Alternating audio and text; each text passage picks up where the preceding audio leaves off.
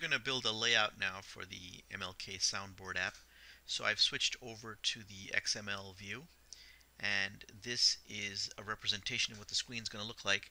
Our layout's going to be quite simple. We're just going to have an image here of MLK, and when the user presses the image, the speech will start to play, and when the user presses the image again, the speech will stop. Now, normally we have lots of different components on here, and in some ways that makes the presentation of an image a little bit easier. Let me show you the problem you run into if you just have a single image view object here. I'm going to grab this image view and I'm going to drag it up here to this screen, and I'm going to load it up with the MLK image. So to do that, I'm just going to double click on that. Source window shows up, and then I click on here. The images, as a reminder, are stored in the map directory, and I'm going to pick this MLK image and I'm going to click OK. Now you see the image is really small here.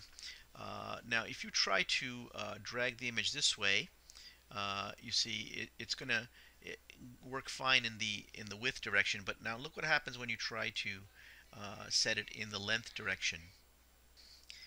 Now this actually gets easier if you have some other items here. For example, if I was to drag a button down here, then when I click on this, you see if I reshape this, now you can see that the box reshapes. You see but when the button is gone, you see that this thing just wants to wrap its content.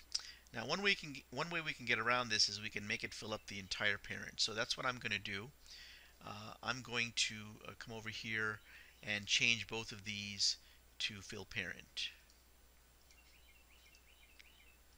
And what that does is it takes up the whole screen, and that's what we want here. The other thing you want to just make sure of is that under the scale type, you want to set that to fit center.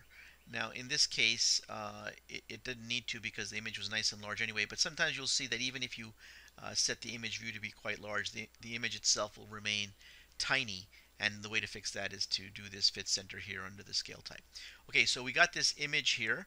The next thing I want to do is I want to set the property clickable to be true, because we want to make sure that we can take some action when the image is clicked. That's basically the entire layout for our app. The one last thing I need to do is to change the ID of this image view item to something more descriptive in the code. So I'm going to call it MLK underscore IV for image view. Let me use small letters since it's going to be a variable in the code. MLK IV, there we go.